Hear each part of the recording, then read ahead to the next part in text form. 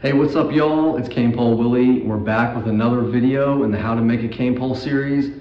This one today is all about the bamboo straightening tool. This is a real simple, real clever tool you can make out of wood yourself, and you can't really buy these, so that's really your only option. But today we're about to talk about them. I'm going to show you how I made this one.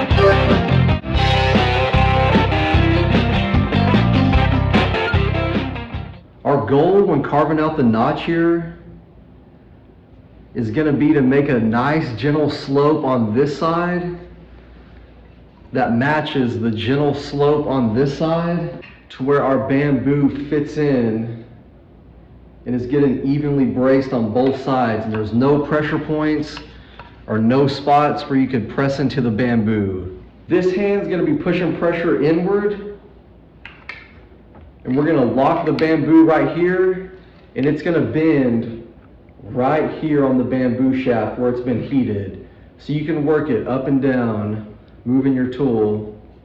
Here's a closer look at the notch we're about to carve, so you can take a look at the shape and get a good idea of what we're going for here. And we're going to make sure it has a curve to match the roundness of the bamboo. We're going to make this happen mainly with the sanding bit of the Dremel. We're going to need some protective gear, so I got some gloves and some eyewear. We're going to use this drill to help get into this wood, since it is a very hard wood and very dense for carving. But this is the pole we're going to use. It's 3/4 of an inch by 1.5 inches. We're going to cut it in half. I'm not sure exactly what this wood was, I've forgotten, but I was Googling them all at Lowe's, and this was the hardest one they had. I've also got a couple different grits of sandpaper to help us fine tune it, but I'm about to run a time lapse. We're going to talk a little bit more about the process of making, and also some facts about the bamboo straightener and different information I've picked up along the way. One thing to note is I am left-handed, so if you are right-handed, you're going to actually want this to be in reverse and in the other direction. So basically what I'm doing, but just mirrored.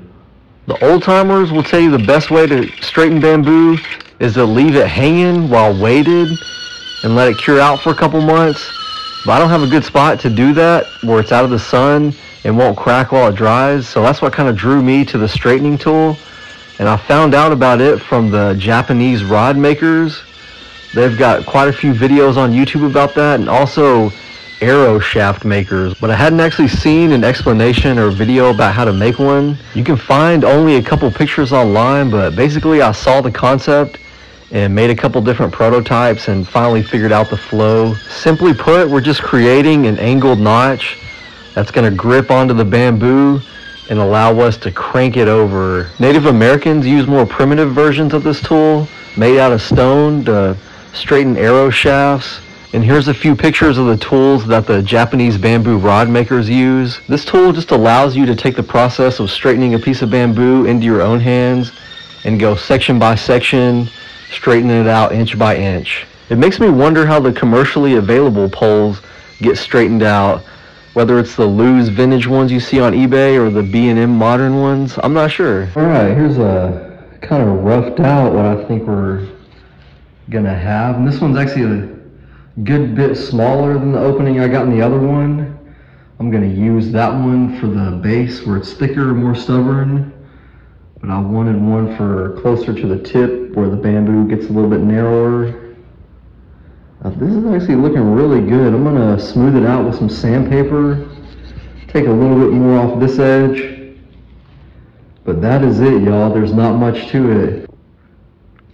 Keep a piece of bamboo on you and constantly be checking as you're shaving down, and just check to see how it's getting cradled in there. As you can see, it's a little bit loose right there. I'm gonna trim the back side so it sits a little bit lower, but Just be working it, kind of feeling how it sits and seeing how it's cradled. There we have it, a finished bamboo straightening tool.